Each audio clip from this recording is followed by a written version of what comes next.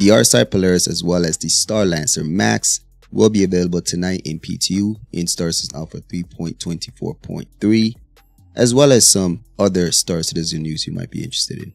Let's talk. Before we get into this video, I'd like to let y'all know that I'm doing a giveaway for a Multi-Eye Argo Atlas. In order to participate, all you have to do is be subscribed and leave a comment in any video between now and the end of December.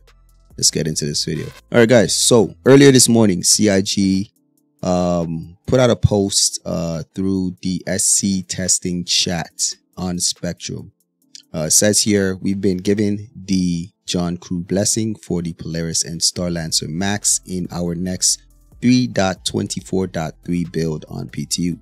This might be a late one since we are working to publish a 4.0 to Evocati as well first. So 4.0 will go out first, and then after that we should expect the PTU receiving a new 3.24.3 patch. Okay, so it says here, how would you be able to access the Polaris if you want to try it out if you do not own it? So they will be doing IAE. They will be activating IAE with actual ships this time around, and they will be cycling through each day. I'm not sure how often it would be, but it's going to run throughout the weekend. And if you want to see the Polaris, if you want to be able to rent the Polaris, you will have to wait until RSI day is activated during whichever time that will be, which we don't know how it's going to run. Or the StarLancer, you have to wait until the mist day to be able to rent it, but owners will have access to their ships. So if you own a Polaris, you should have it available to you immediately. If you own a StarLancer Max, you should be able to have it immediately. All right, so now let's get into other Star Citizen news. CIG had a Star Citizen live episode earlier today, and it had some really interesting stuff when it comes to characters and creatures. Okay, so we're just going to go through some of the key questions and answers, and we'll talk further about them. All right, so the very first question was, during the Citizen Con, you presented the next evolution of archetype armor. We saw a lot of combat armor, but what about engineering, industrial, mining suits coming alone? And then they responded with, new suits are indeed coming. For example, the mining suit will have its dedicated mining visor, allowing you to find minables around you at a greater distance. They offer greater environmental protection and more storage. We have a salvage suit coming as well. Has cool features with dedicated backpack. We would like to provide the players with as many details as they need for their current job according to their suits. Really exciting stuff.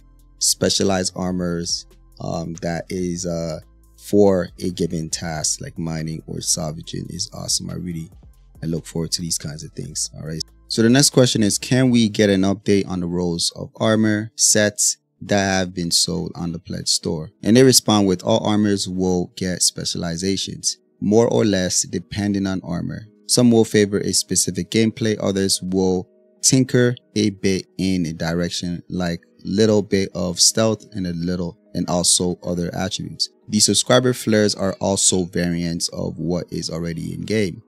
You can also do almost anything in any armor. It's just a question of how well do you want to perform in this armor. The next question is, will we see more options for armor storage? And they respond with, there will always be somewhere to store your belongings in ships, but some ships will have their own dedicated lockers, which will make it easier to store, to access, and equip. Dropship seats will have their own inventory.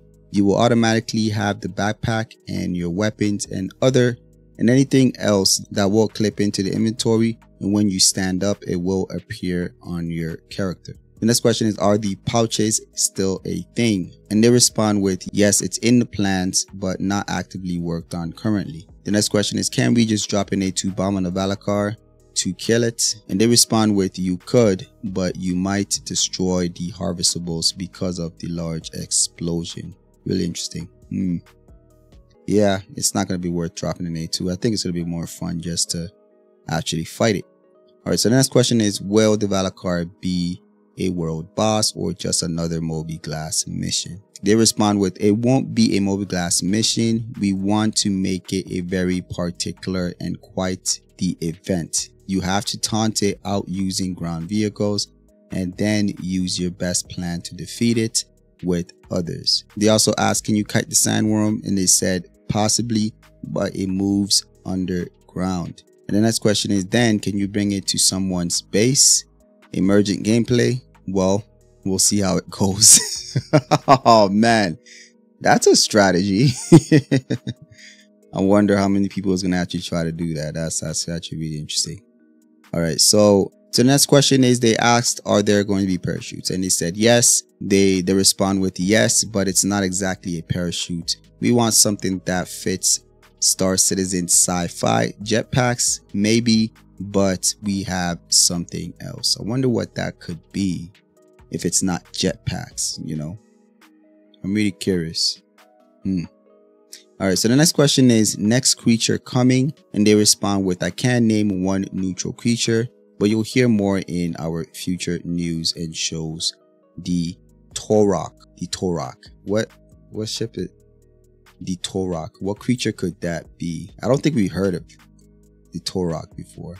If you guys know what that is, let me know in the comments. Before I let you go, I'd like to let y'all know that my organization, Phase 1 Industries, is now recruiting new and veteran players. If you are interested, you can find our Discord in the description down below. Don't forget to leave a like, subscribe. I'll catch you guys on the next one.